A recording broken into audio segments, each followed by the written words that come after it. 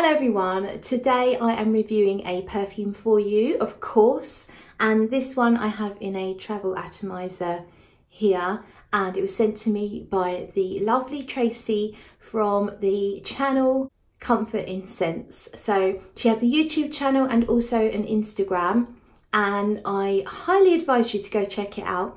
The Instagram warms my heart every single time she posts. It's really comforting, lots of kind of vintagey feel things, beautiful foods and drinks as well as perfumes, and she has a great taste in perfumes. And she was really kind and generous, sent me a load of stuff, things I've been wanting to try for absolutely ages. But today we're talking about Lavandes Trianon, or something like that, and that is by, who's it by?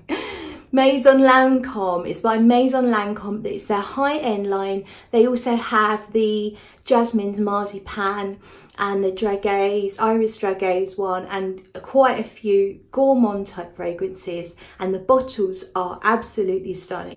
So this is a lavender fragrance, and I've worn it twice already. I really like it.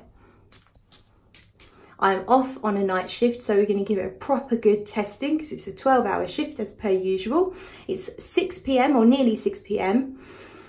and this fragrance is all about lavender, sugar, vanilla powder. I'm going to tell you what I get to start with.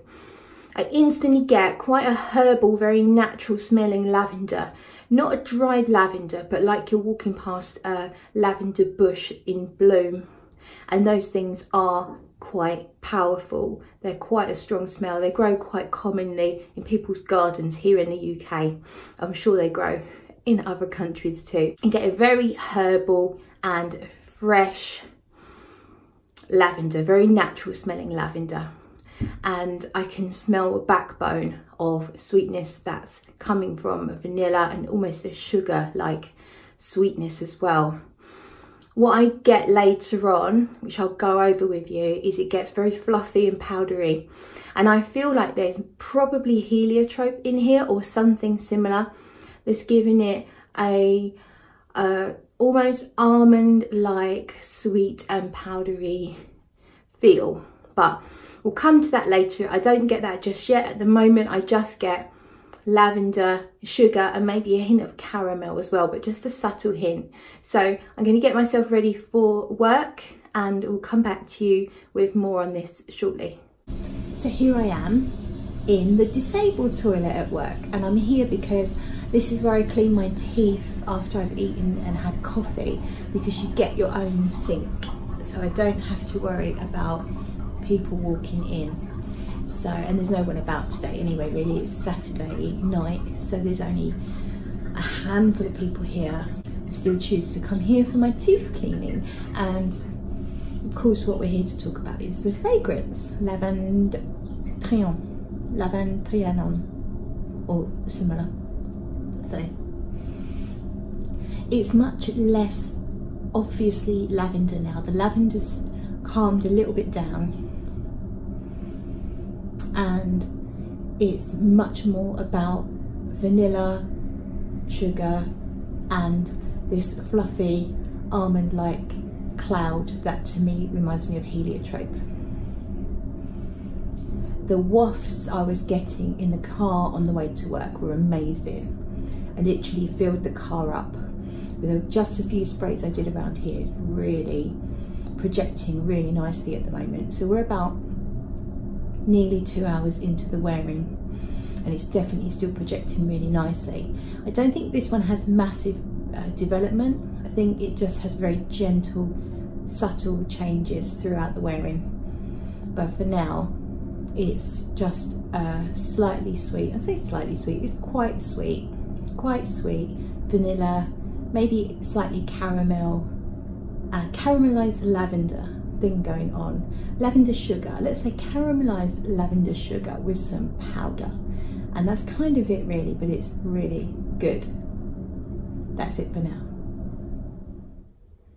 Hiya, so it's now about 1:30 in the morning, and that means the perfume has been on my skin for well, I put it on about 6 p.m, so it's been on my skin for 7.5 hours approximately, and it's still going strong. I'm still getting good strong whiffs of it, and it's changed. So I thought that it was going to be quite linear, and I felt that it was a linear kind of fragrance, but I'm wrong.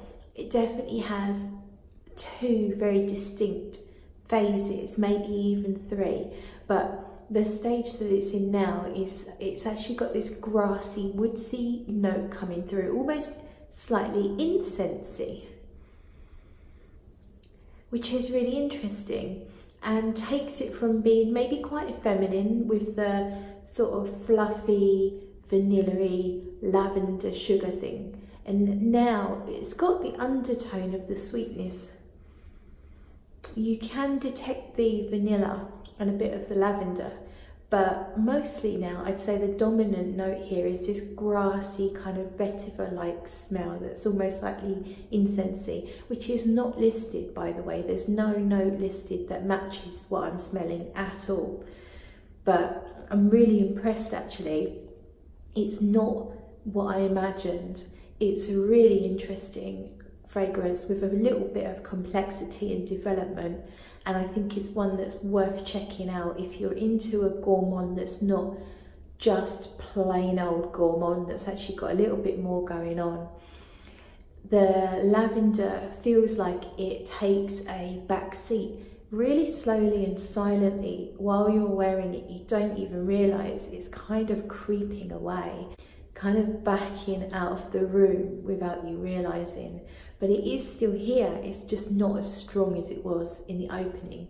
It just seems to get lighter and more smoother and more seamless with the other notes the longer it's on your skin.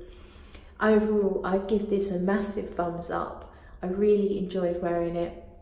Another thank you to the lovely Tracy at Comfort Incense for giving me the opportunity to try it and sending me such a beautiful, well actually she sent me several packages of samples and decants.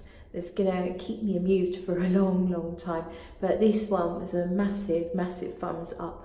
I don't think I'll actually go and be looking to buy a bottle at the moment because I have so many fragrances that are vanilla heavy that I just don't see the need to get this one. But if you are in the market for a gourmand or a vanilla strong fragrance, then I'd say this is one to definitely consider. It's really good. Thank you for watching, and I will see you in the next video.